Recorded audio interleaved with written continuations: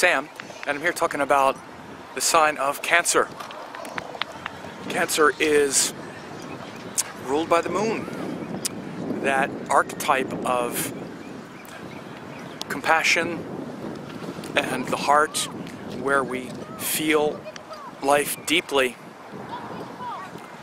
and we often disguise our feeling nature, that deep, pure love in our heart, in the emotions. The emotions are like a veil. They're like the clothes we wear on top of our heart. The heart is the deep core self, because most of us are in fact disconnected from it. We don't even really know the difference between the heart and our emotions. But this is the evolutionary path of the moon, and the unique self and unique identity that the Cancer person is here to discover. We connect with that pure love in our heart through things like devotion and selfless love, not with the desire-filled love that we have with people that we have relationships with, or people even like family members, or wherever our desires are interacting with the world. We generate a lot of emotion, and we mistake those emotions to be our feelings, or our deeper feeling nature rather. So we're much more than just our emotions. The emotions are like the waves on the surface of the ocean, but much deeper than that is the devotion in the heart. So this is what Cancer is here to understand and find out. What's deeper than just my feelings and my emotions. So it's a sign where we are trying to connect with that pure love, because it's sattvic. It's where we want to dissolve the boundaries that exist between us and others, because it's the water, it's the source of that water. It's a cardinal water sign where we initiate emotional connection, or what we experience as emotional connection. We're really trying to initiate love and selfless love.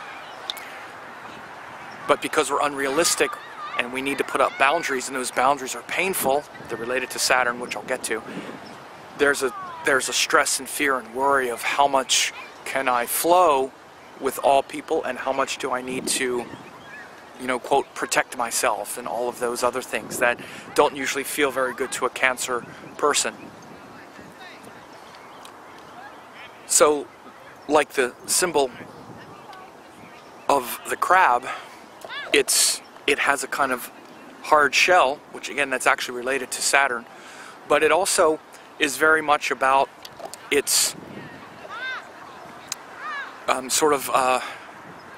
possessions and its comfort zone, and its, how a crab will tuck all of its legs underneath itself, and these things are related to the sun ruling the second house. So the sun as ruling the second house shows where Cancer really puts a lot of importance on things like money and family and values, and it's a great source of strength for them wherever the sun rules. Wherever the Leo, wherever the sign of Leo falls is a place of great strength for us, because it's where the sun is ruling. So this is why you'll see Cancer put so much emphasis on their family, on their values, and of course they're very connected. Family and values, very much second house things.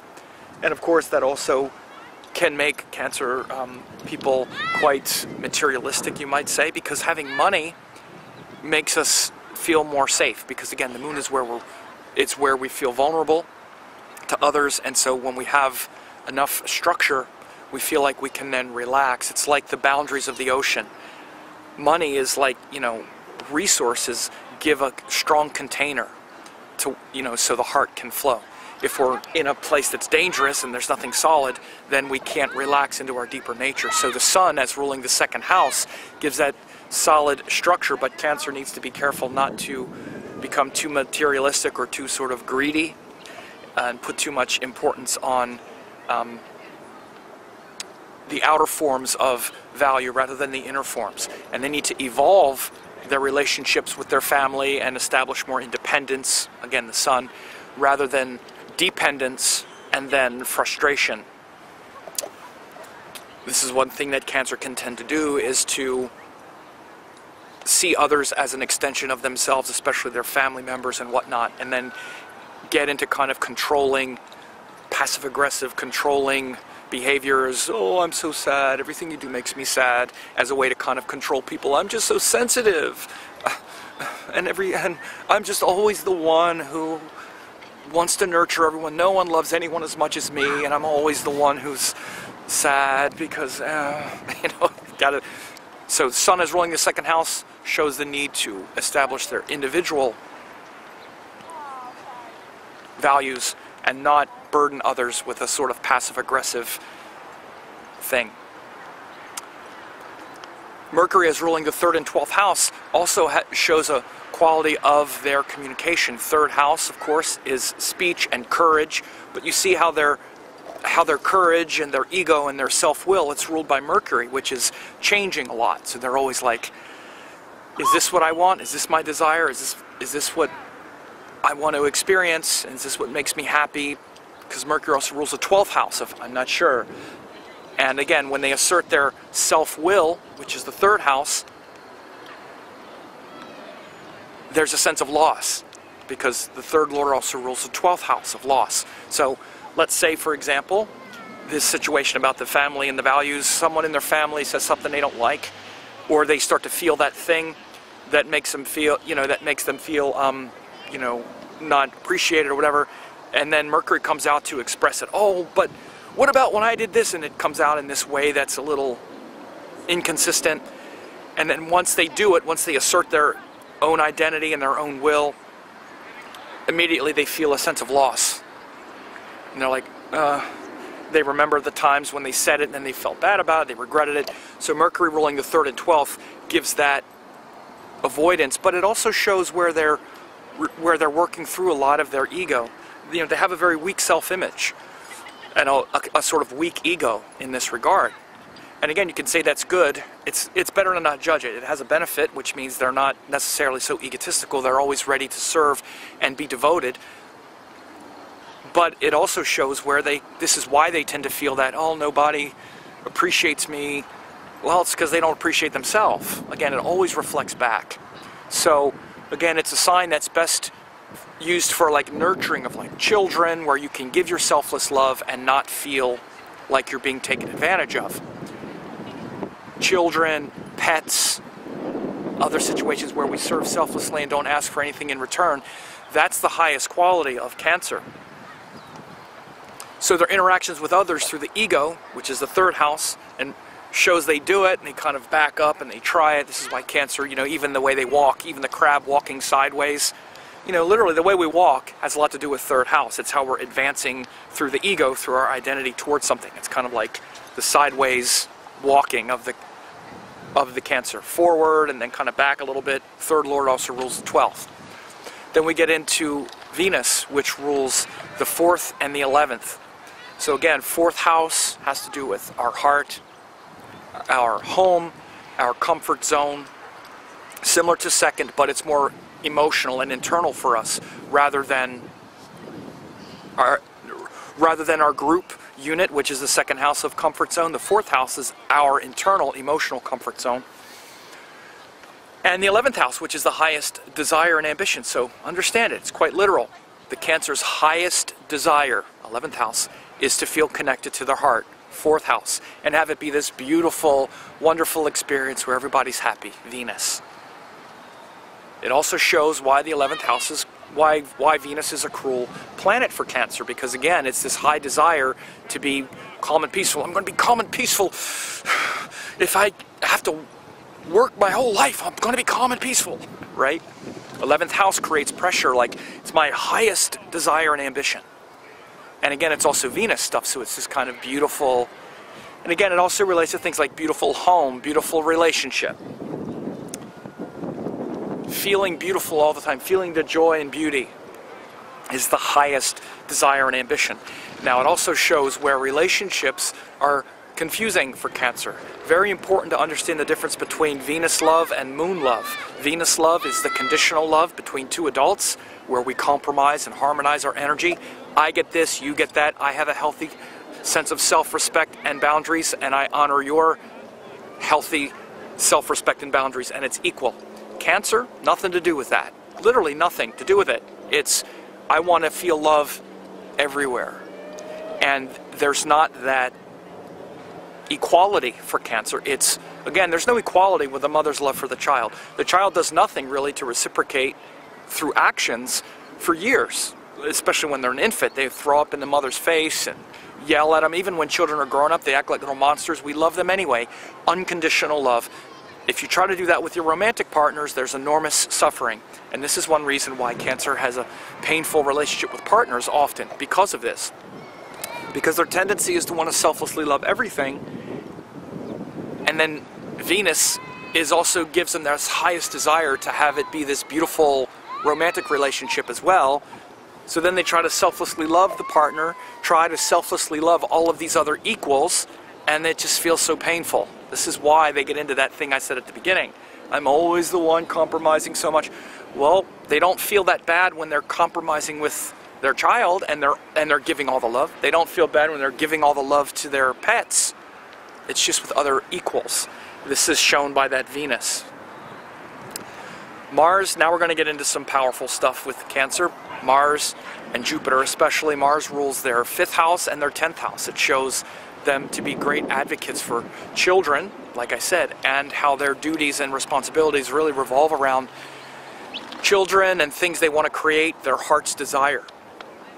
So one thing about Cancer, man, you think they're these sort of tepid little creatures, then start mistreating children or students or something else where that they love and they realize is valuable and worthwhile. You'll see the claws come out and everything else come out. They will fight. They're formidable. They're the toughest, one of the toughest little buggers in the Zodiac when it comes to, you know, as I say, defending children or students. Or you'll see Mother Durga come out and fierce, in her fiercest form, if somebody messes with children or pets, or, and that's Mars. It shows the necessity for Cancer to get out of their emotional world and start to take on some duties and responsibilities.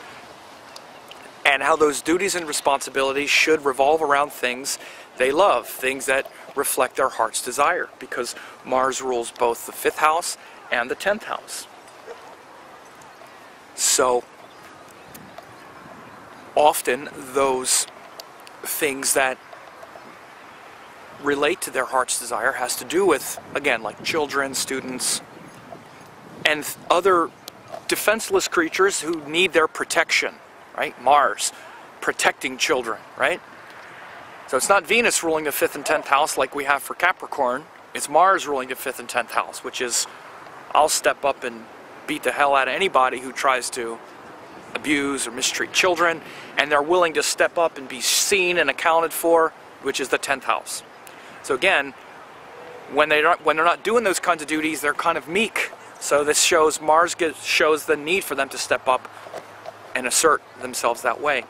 So then Jupiter rules the 6th and the 9th houses. 9th house, of course, has to do with guru, teachers, higher wisdom. And 6th house has to do with service, working hard, overcoming the obstacles in life. So it really shows, you know, when the 6th house ruler is also ruled by a natural benefic and a functional benefic like this, it shows how this person can really grow through life's challenges and life's problems. Again, you can also make it very literal.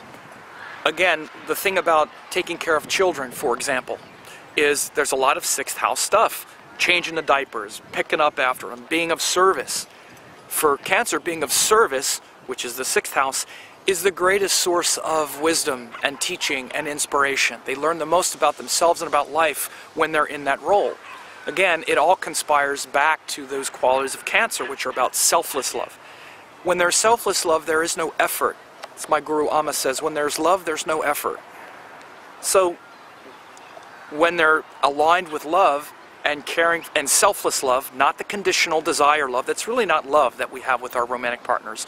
With our romantic partners, we're there to learn compromise. Of course, we can selflessly love them, but the thing that makes the relationship work isn't love, it's the capacity to compromise and to deal with the unique boundaries that are happening there.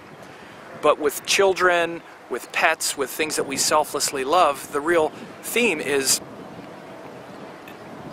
that we love them enough to do the hard work without feeling like we're being abused and without feeling like a servant.